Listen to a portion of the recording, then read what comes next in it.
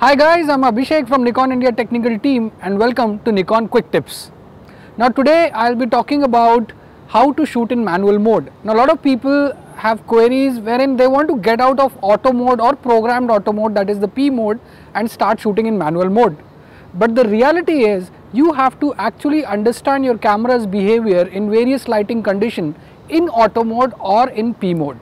That means take a shot in auto mode or P mode and try to replicate those settings while shooting in manual mode. Now this way you will understand how camera behaves in various lighting conditions.